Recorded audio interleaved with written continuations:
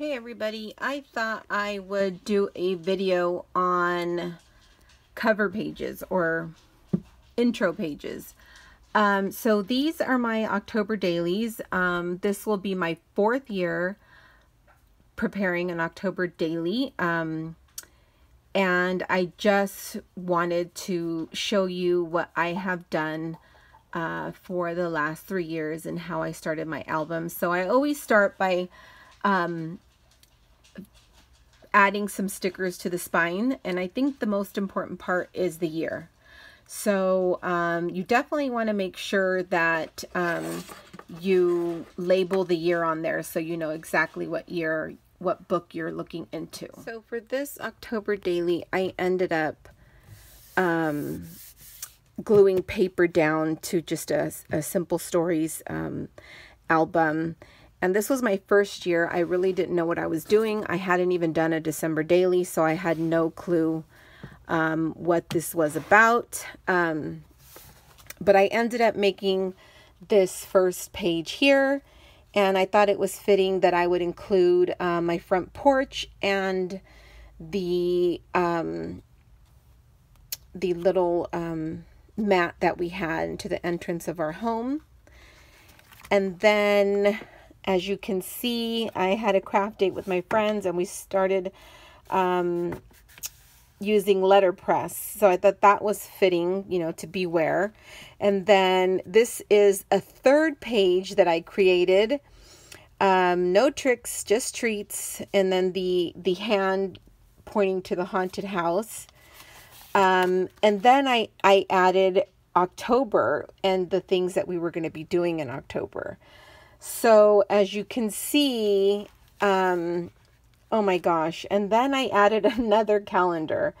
So October daily is whatever you want to do and however you want to make it. There's no rules in, you know, creating this album.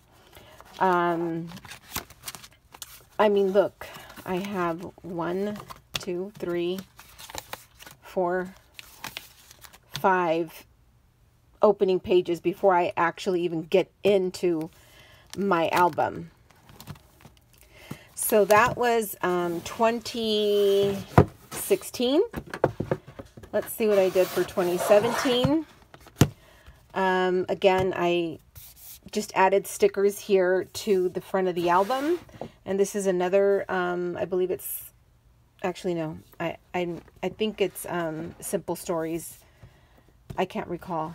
But here's my opening page, and it's just simple. It's got the year and some stickers. I did some stamping, and I just did Happy October Witches.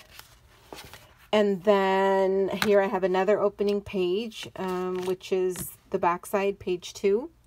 And I just did some stamping. And then here I created a page on vellum, evidence, contents, and then I have a little message here to my family. Looks like I can't get it to focus, but I just go into explaining how excited I am for Halloween and to, you know, show them this album. And then here I go, and it looks like I have tradition with my album. So that is 2017. Let's see if I have my front door on 2018, which I don't think I do.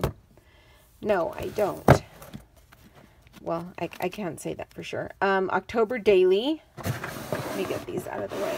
Sorry about that.